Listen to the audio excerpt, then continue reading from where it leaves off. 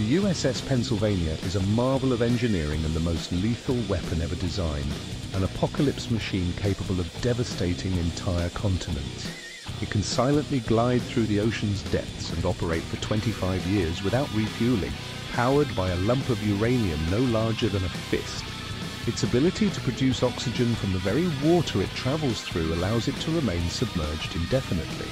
Armed with 48 torpedoes and 24 Trident nuclear missiles, each more destructive than all the bombs dropped in both world wars combined, the Pennsylvania is a force to be reckoned with.